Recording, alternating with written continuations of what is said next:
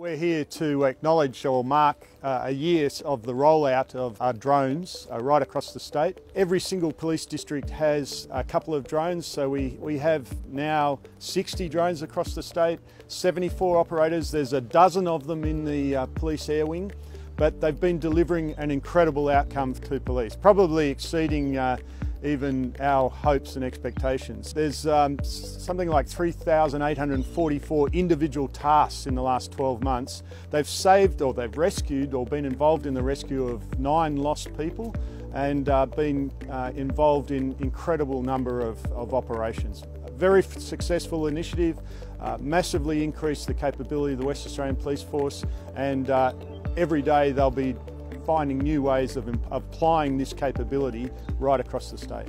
You've got a vision of something that's happening, and it may be you're looking for evidence or something, and you can get that from the above the sky without the cost of helicopters and fixed-wing aircraft, or having to use the fibre gauge cherry picker or something like that. So now you've got aerial views where you can try to get the best evidence if it's a crime, or when it comes to locating people that are missing, and we've had some great results in regional WA with that.